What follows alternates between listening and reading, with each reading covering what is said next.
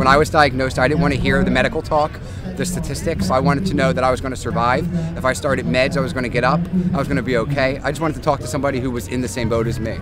Well, the person that I actually most connected with was a friend of mine who I used to date, and he's not here around anymore. He actually passed away back in 2008 at the age of 26.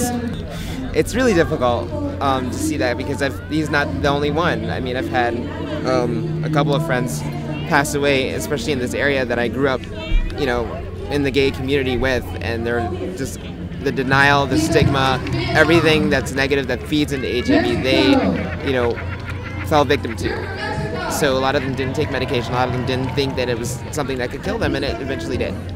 Great presidents are not born, great presidents are made.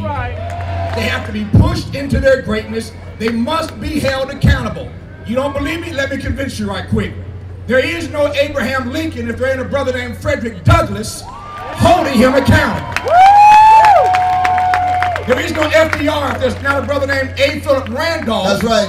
And a sister named Eleanor Roosevelt holding him accountable. That's right, that's right. There is no LBJ if there is no MLK holding him accountable.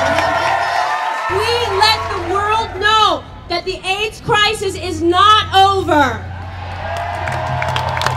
We need to make sure that we have more AIDS education, AIDS funding, prevent this disease from happening. I've lost so much from this disease, I don't want to lose any more. We cannot lose any more. We need to keep the promise. Keep the promise. Let me see your hands up in the air. Let me see your hands up in the air. Let me see your hands up in the air. Let me see your hands up. Come on, man. Keep the promise. Keep the promise. Keep the promise. Keep the promise.